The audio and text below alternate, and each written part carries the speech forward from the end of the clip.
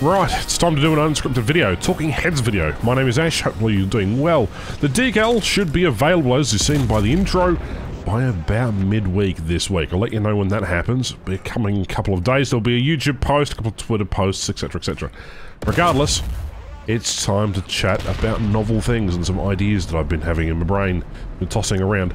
Obviously, I've been streaming a little more to force myself to actually try and get some content out on the channel because I haven't really been playing War Thunder a great deal. And any spare time I do have is dedicated to, you know, lifestyle or fixing up the house or doing other housework as well as working a new job, which I've had for about a month and a half now. So that's all in hyperbolic focus, you know, right? I'm trying to do the best I can.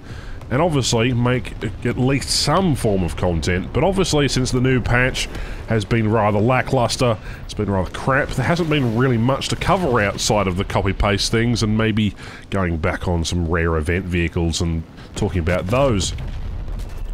Well, that tree certainly hurt. And the boys from the moderation team want me to talk about the squadron. So, if you don't know, I have two squadrons, Banjo and B4 and J0. They're both banging another nuisance job out. Look that up in the squadron tab.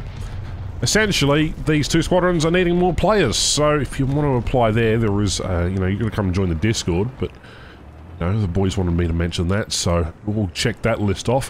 What other housekeeping items do we have? Obviously, the decal will probably be available this week sometime, I hope. It's been a long time in the coming. It'll probably be just before the, well, probably be about tomorrow, actually, due to the changes in the upcoming event, which I guess is bringing in new players and bringing in some activity, I guess. If you want to unlock some event vehicles, then those are your options, I guess. But a lot of people that I know haven't been playing War Thunder as much. A lot of the other content creators and a lot of the other specific, you know, community members that are in my community, for example, have been just playing other games. They haven't really been doing a whole great deal, and that's kind of a bit concerning when it comes to War Thunder's trajectory, at least in terms of what it provides for content.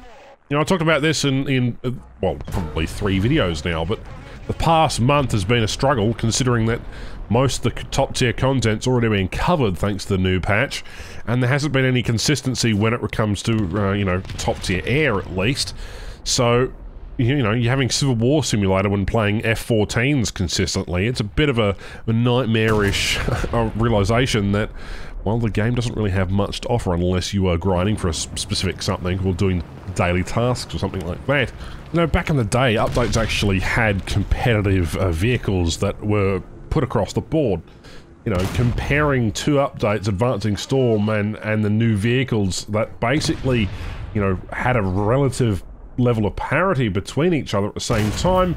Compare that to other updates, you know, which almost introduce a single new top-level tier vehicle, be it aircraft or tank by itself, drumming up hypes and sales. Really hasn't been the most ideal thing for Gaijin Entertainment to really do, well, this year. Not only does this result in a single nation spam that leads to very long match queues for those actually wanting to play the new flavour of the month vehicle, but it sucks the enjoyment out of other nations' top-end tech as well as the whole game in its entirety.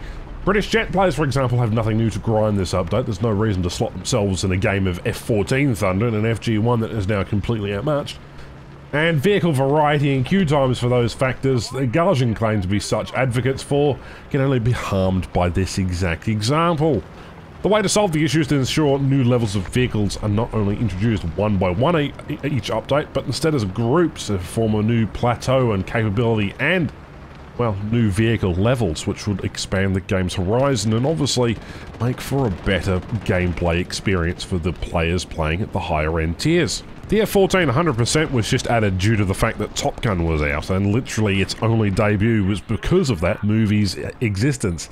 You know, the biggest hyped up sequel since, you know, the 80s. Of course, you're going to capitalise on the hype with that particular meme machine.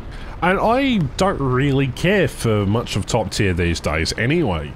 Playing it just feels like a chore. You know, you spend 3 minutes flying, only get shot in 30 seconds or get beyond visual range missiles, and then it becomes a complete cat and mouse chase as you try and chase the remainder of your friendly team away from an aircraft you've critical hit earlier in the match with one of your missiles. So, I don't know. And unless you're playing a vehicle that is rare, overpowered, or somewhat flavour of the month, you aren't exactly going to progress, you know. Good luck playing a King Tiger in the days where now you're getting spammed over by Martyrs, BMPs, and all those kind of things, let alone, you know, early tier jets, like 7.0, 7.3 jets, man, that's rough, especially if you're a new player. Because all you've got is SU-11s and SU-9s and F-89Bs, just stuff like that, and that kind of battle rating, you know. You know, I was having a good old discussion with a friend who'd come along to the live stream yesterday, who I hadn't talked to in a couple of years, and he's like, has War Thunder actually changed? And I couldn't give him a positive answer. I literally sat there going, well, you know, when was the last time we played together? You know, prior to 2018, probably? What's changed in the game since then? Well, we've got more top-tier premiums. We've got more vehicles. There's more vehicles in the game. Do you like unlocking more vehicles? And that sort of dawned on me, you know, bomber cockpits haven't been fully implemented. The bombers haven't changed, their damage models haven't changed. They get basically, you know, you blink and they basically, you know, fall apart. They're useless in air realistic battles. You know, the only thing that really has changed is simulator battles. Even then, Gaussian Entertainment doesn't like sim, so... You know, it's a good question to ask yourself, you know, what has actually changed? Oh, we've got new missile sticks and some new, you know, new top-tier jets that nobody's going to bother playing. So, you know, go figure. You know, I've got something like 450-ish odd vehicles left to unlock, and that is a lot of vessels, but it's 95 coastal, about 95 blue water. You know, there's 37 helicopters, and I think there's something like 220-odd-ish tanks that left for me to unlock. So, I mean, well, that is quite a lot. When you compare the game to, like, what is it, like 2,160 vehicles or something stupid? Yeah. This game has a lot of stuff to offer, and a lot of stuff that can't be balanced correctly. So, you know, you can't fault Gaussian Entertainment for being a little bit messy when it comes to their algorithmic way of, you know, doing balance. For those of you who don't know, they actively balance this game via an algorithm. That's how they determine the battle rankings, that's how they determine the repair costs, and if data values don't change for a vehicle in a given month or given couple of months, they don't change the data values for the actual vehicle. So they might have over-tiered a vehicle, for example, and unfortunately, that means that that vehicle is probably never going to change. So, you know, we've got that to look forward to. Otherwise, there is an event vehicle, or event stuff coming on. You'll see reviews of those coming up shortly, provided that the content creators actually get test drives for them. You might get them mid-next week. It's also my birthday this week too, so we're going to celebrate that and have a little more positive fun, as I've been reflecting on the past 10 years of War Thunder. You know, we've also got November sales, where it's War Thunder's 10th anniversary as well. There's a heap of positive things to look forward to, and a heap of not-so-positive things to look forward to as well. So, you know what, guys? I'm going to end it there. Thanks for listening to me ramble and rant. I don't often really get the chance to sort of vent like this.